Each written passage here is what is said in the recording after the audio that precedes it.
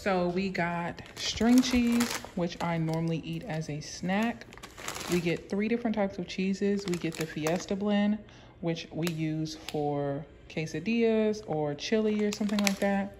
We also get mozzarella that we use for maybe like chicken parmesan. And we get medium cheddar, which is always just good to have on hand. We got bacon pieces. I always get the real bacon pieces, which are good for salads. And then to also go with the salads, we got Caesar croutons. We got sticks of unsalted butter. For breakfast, I get the light Greek yogurt and blueberry. And then my partner wanted to try the Zatarain's yellow rice. For meats, we got the boneless, skinless chicken thighs. And we got ground beef, and we got lean ground beef that we use for chili or for making spaghetti.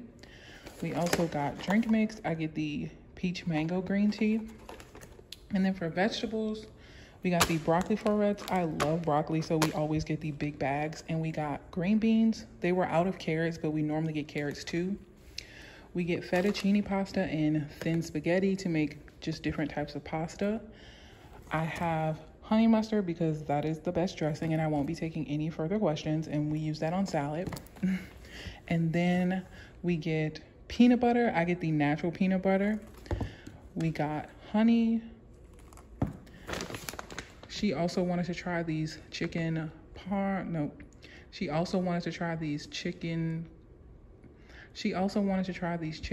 so we'll see how those taste.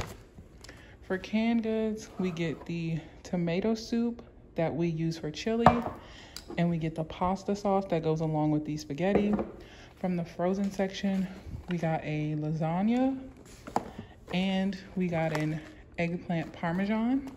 This is the Michelangelo's brand, and it's really good. We also got bananas. I try to get my bananas as green as possible because the second they turn yellow, they only last like a couple days. We also get onions that we chop up, and we use those for anything and everything when we're cooking. I also got apples that I eat for breakfast that I pair with the peanut butter.